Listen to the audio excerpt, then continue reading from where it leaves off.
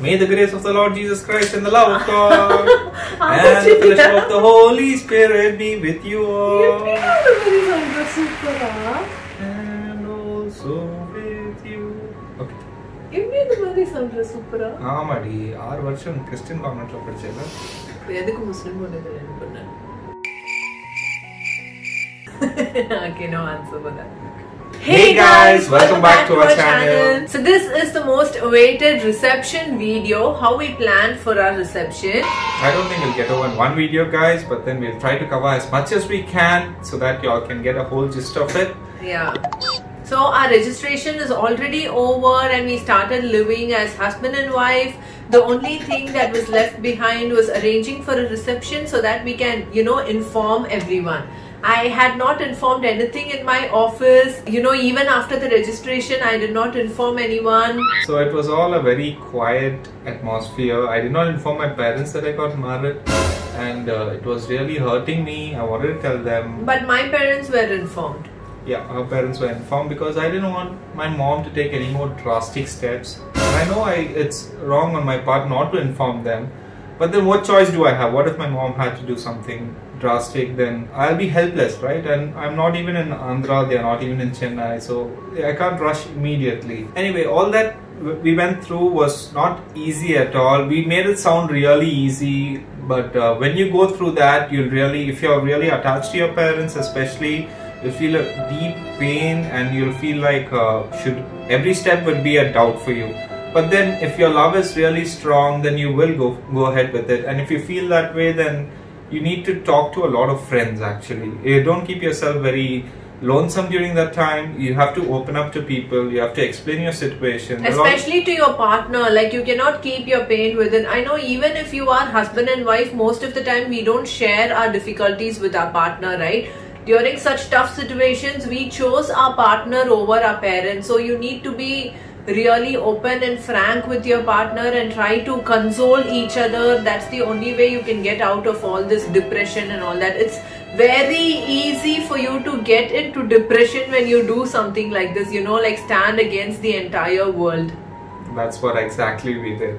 If y'all remember, we told you during the engagement we actually booked a hotel. So we had a hall and all that arranged, and we could not retrieve the advance that we paid them. We paid 30,000, but they didn't give it back once the engagement was cancelled. Oh no! So what we did was we used the same hall for the reception as well. It was quite an average sized hall, not very big, not very small.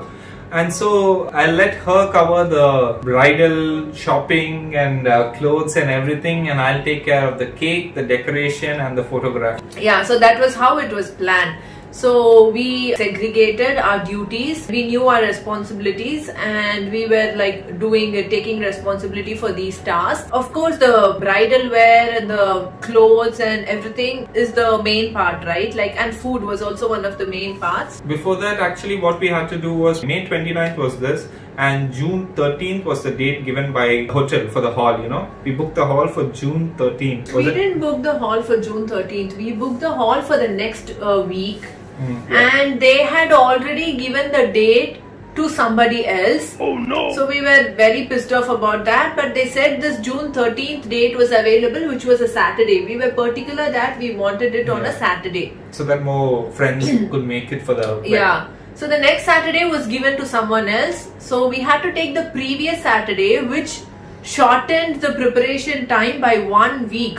We got married on May 29th. So from May 29th to June 13th, it was hardly 13 days, right? So that's all we had, guys, to actually get the invitations ready, to hand over the invitations personally to everyone. So we traveled a lot all over the city, though we were going to get married. And we turned pretty dark actually. Yeah, oh my god, all that was we were really doing it on the bike, and we didn't use a car or anything. So yeah, we were continuously traveling on the bike. So because of this, getting tanned, we actually prefer to travel in the evening. So we went jewelry shopping in the evening. We went to other houses to give invitation in the evening. We went to select the invitation card in the evening. And what all did we do? We went to the tailor in the evening. So we used to keep our shopping and other preparation work for the evening, which will eventually get extended to the night. And during the daytime I had to go to office, right? So there was no choice at all.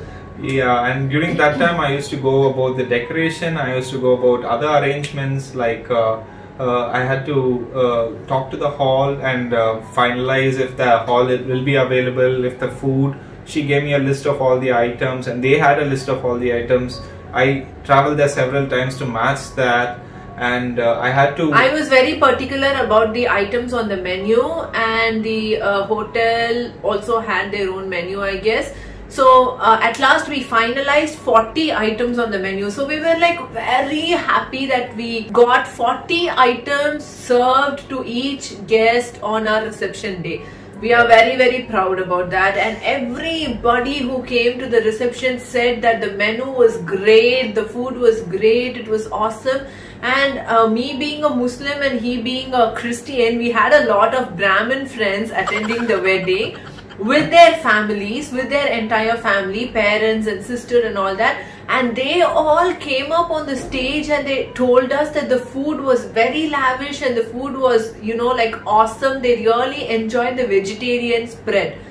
We took great care in, you know, selecting the food items on the menu for the vegetarian and for the non-vegetarians. There were hiccups in that also. There was supposed to be mutton biryani, but at the last moment they said no, we can only provide chicken biryani, and then we had a fight about that because the deal we had, the amount we paid, they should have provided mutton biryani, and she was getting upset and I was trying to calm her down because the food entirely was her department, and she handled it first class. So she said these are the items, they must be there, chicken, mutton, prawns, everything has to be there, and she made sure everything was there, even crab, right? Yeah, and the previous night of the reception, we had to call the head office of the restaurant and we had to make a complaint that they are refusing to provide mutton biryani, and the head office took action and finally the restaurant agreed to provide mutton biryani, and my god, I was so happy for that. She really knows how to get out things. Right? She wants it. I won't leave it. Otherwise, the first person to be on the line is me. I want it, I get it. Hey, someone like Ariana Grande. That's how we got the food covered, and then she had to do the sari shopping and the dress for me. So we went to T Nagar, we saw a few places. Her mother came along, her aunt came along. No, nobody came. What's wrong? Your mother was with there, you? no? Only both of us went. No, okay, I'm so sorry. I think that was That another was time. the worst part. Like, you know, nobody offered to come even after the registration. Nobody came. Nobody got themselves involved. So all this you guys will face. You will face insults. You will face indirect poking and you know. Yeah, like backstabbing, and nobody will, you know, they'll all stay silent and, you know, they'll all be away from you. They won't get involved in anything. But later on, they'll come and advise you. They'll come and tell you, oh, you shouldn't have done this. Oh, you shouldn't have done that. All this is very common, guys. So you just guys, have to, it's very easy, I think. Yeah. But for... Imagine you're going for your wedding sari shopping and none of your family members are there and nobody is there to, you know, make you feel as a bride. Nobody made me feel as a bride except for my husband.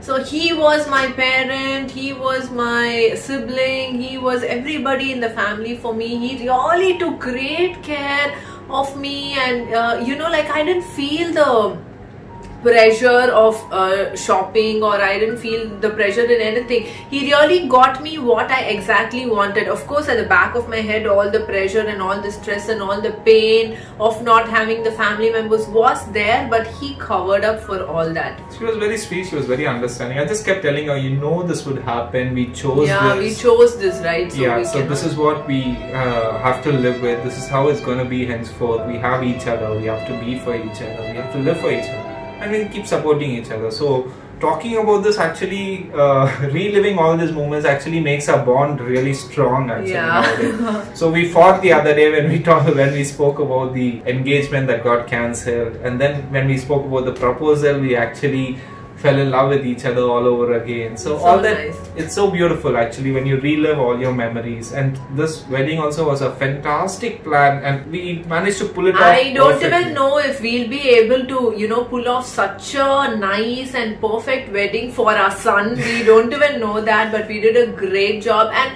we were completely inexperienced. Imagine, guys, when you have a wedding at home, a lot of people get involved, like our grandparents, our parents who are already experienced experienced in attending weddings and arranging weddings. They had already arranged a lot of weddings, but we were so inexperienced. We didn't know anything. We didn't know where to go or what to do, but we were so, like, we were capable, we were hardworking, and we put in our common sense.